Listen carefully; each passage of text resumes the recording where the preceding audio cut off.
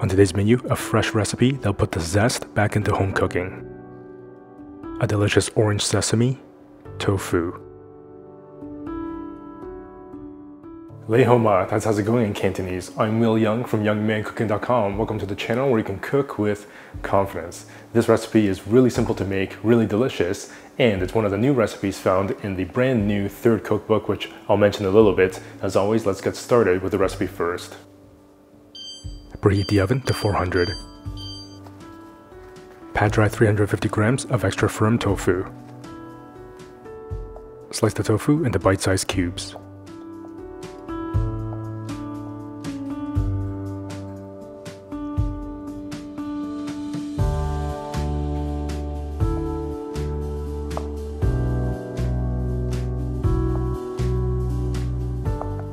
Transfer the tofu to a mixing bowl.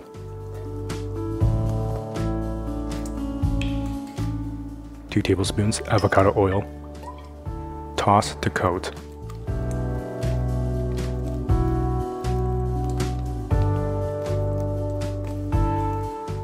Transfer the tofu onto a baking tray lined with parchment paper.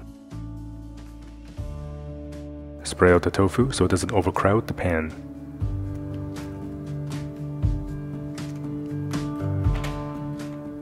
Bake in the oven for 25 to 30 minutes. Right, so for this episode, we're going to use some freshly squeezed orange juice, but of course you can use store-bought orange juice if you already have that on hand. You can start this step about 15 minutes or so before the tofu is done.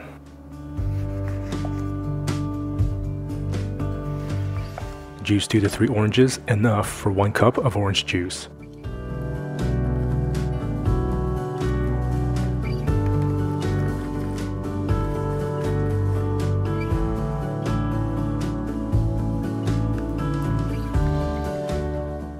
Keep in mind, depending on how much juice the oranges actually yield, you may need to add another orange.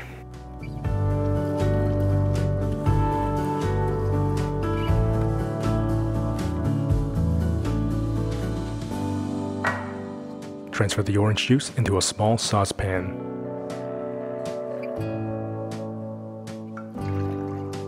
Add in some orange zest.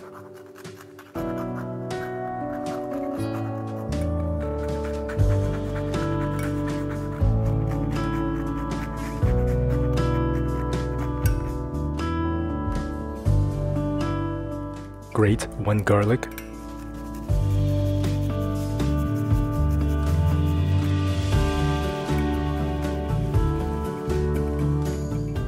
Grate a small piece ginger.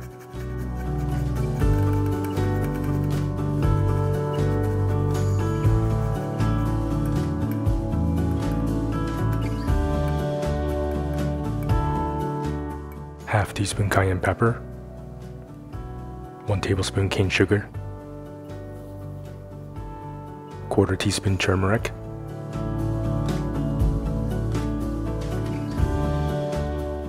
half teaspoon toasted sesame oil,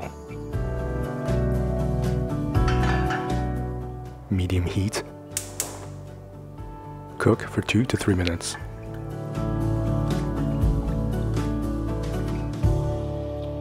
This episode is a bit of a companion video to one of the new recipes found in the brand new third cookbook, simply titled Young Man Cooking. This new cookbook is a continuation of the previous books and has a lot of the favorite recipes from the cooking show here on YouTube, like the popular garlic chili oil knife pear noodles. It also has a collection of new recipes not yet filmed for the show, and just like the previous 2 books, there's an image that accompanies every single recipe. For more information about this book, take a sneak peek inside, or to grab your copy, I'll leave a link in the description box below for you to check this out. Now, let's finish making that amazing sauce. Make a slurry by combining half a teaspoon of potato starch with 1 teaspoon water and 1 teaspoon soy sauce.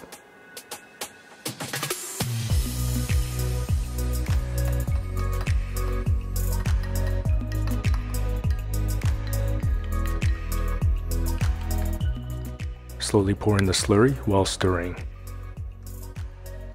Cook for another 1 to 2 minutes and the sauce will start to thicken.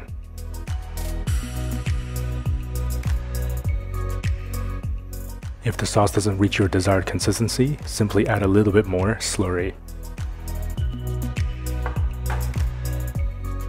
Man, these guys are incredibly crispy. Now it's completely up to you if you want to toss the tofu in the sauce or plate the tofu and pour some sauce on top. Completely your choice. Plate.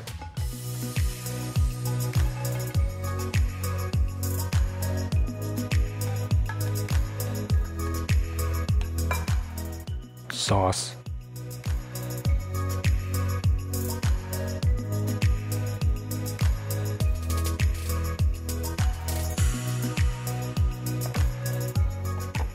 Sprinkle over some black sesame seeds and white sesame seeds. You can now enjoy this flavor-packed side dish with absolute confidence. That looks absolutely splendid.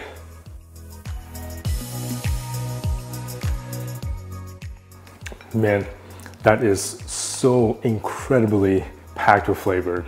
Just with that first bite, you are welcomed with this wonderful play on flavors and textures. You get that slightly crispiness of the outer layer on that tofu, but it's smothered with this warm, thick, rich, delicious sauce.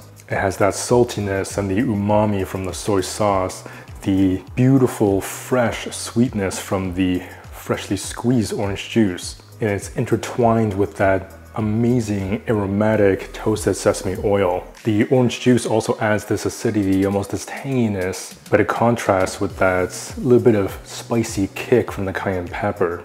That little bit of turmeric just accentuates that beautiful golden color. It seems like such a simple dish, and yet it has this complex kind of dynamic layer of sweetness and saltiness. That sauce is visually just stunning, and you get this nice kind of sticky consistency. Definitely one of those easy, simple meals that you can enjoy with a bowl of freshly steamed rice and you're good to go. Like I always say, it's simple recipes like this that is just so easy to put together and yet is so exciting to cook at home.